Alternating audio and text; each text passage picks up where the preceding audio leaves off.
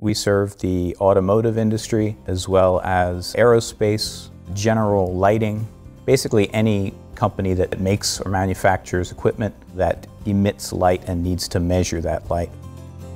I'm the Midwest and Northeast Regional Sales Manager for Konica Minolta Sensing, Radiometric Product Division, and Instrument System Products. What sets Konica Minolta Instruments apart from our competitors? Look at our history. There's a lineage to our equipment that goes back, and there's a philosophy of quality that goes into our products, I think, that's unmatched. We have master technicians that assemble these instruments, and we're hand choosing the best parts, and there is a level of quality that goes into the assembly and testing of these.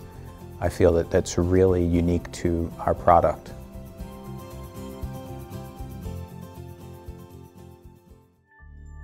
Konica Minolta Sensing really has products for every stage of the development process of a light source. For the research and development, we have CS2000, which is a very accurate spectroradiometer.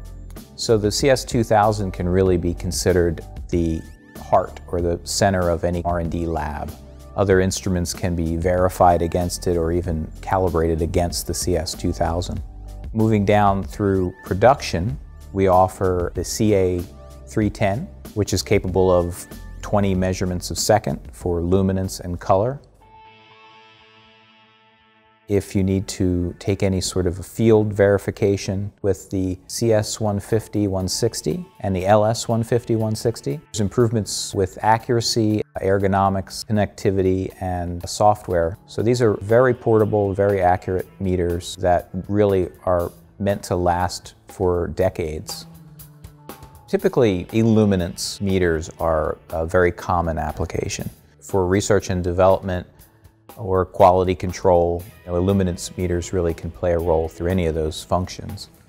So we offer the T10A for just luminance. We have a CL200A for luminance and color.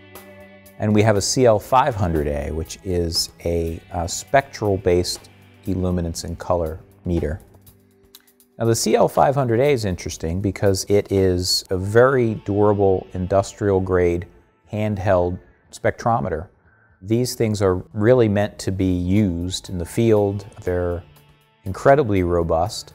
The data and accuracy that you can achieve for LEDs, monochromatic LEDs, is really unbelievable. Typical light meters that were used in the past may not be accurate or enough to sort of capture the new LED lights that are being used today.